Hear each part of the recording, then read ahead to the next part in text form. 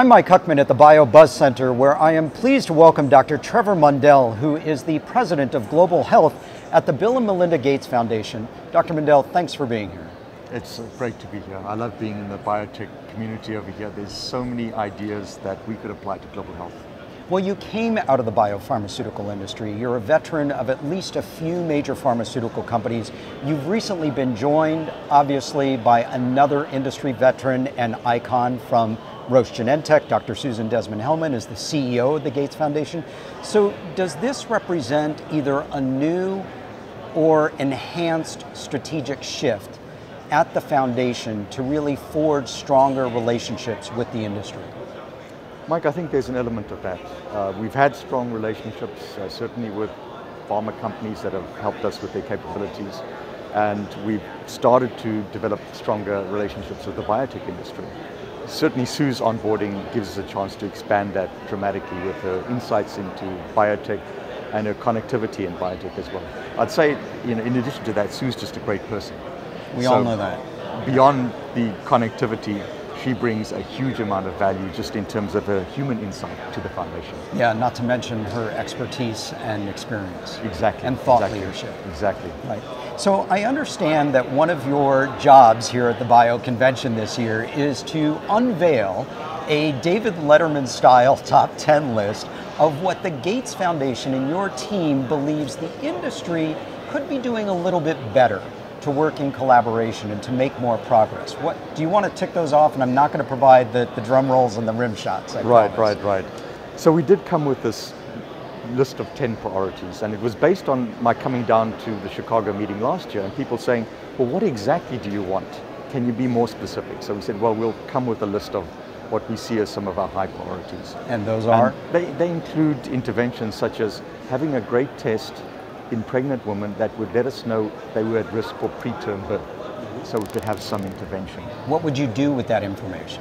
What would an expectant mother do with that information? There would have to be the intervention, and it would have to be something simple, but frequently it's just something as simple as micronutrients and getting a decent diet. So we could target those scarce resources into exactly the most vulnerable woman and make that resource nutrition available to them. What else? Well, we have things like almost a science fiction aspect of surveillance. So in TB, where people exchange infectious aerosols, how do we know that these aerosols in public spaces, could be train stations, could be schools, could be prisons, are present? Biosurveillance has made huge strides in terms of picking up organisms that could be pathogens. Can we have a CO2 detector for infectious TB in public spaces? Can we? I think we can. All right. So what are the next steps? What are the action items then on this top 10 list that the Gates Foundation has presented here at Bio this week? Well, it's coming out on our blog called The Impatient Optimist. So people can have a look at that list, see whether they have something which intersects with it. I would say that we're not totally constrained to that list. Many people come up with enthusiastic new ideas. I had one in the session today which is outside the list. So we are interested in ideas from biotech, but this gives a little bit of focus and specificity to what that interest actually is. Finally, under your purview at the Gates Foundation is the area of vaccines. This is a situation that's getting a lot of attention from all sorts of different directions, whether it's access, whether it's infrastructure, whether it's cold storage, whether it's development, et cetera, and yet there's still this controversy. How frustrated are you with the myth purveyors that are out there regarding the safety and effectiveness of vaccines?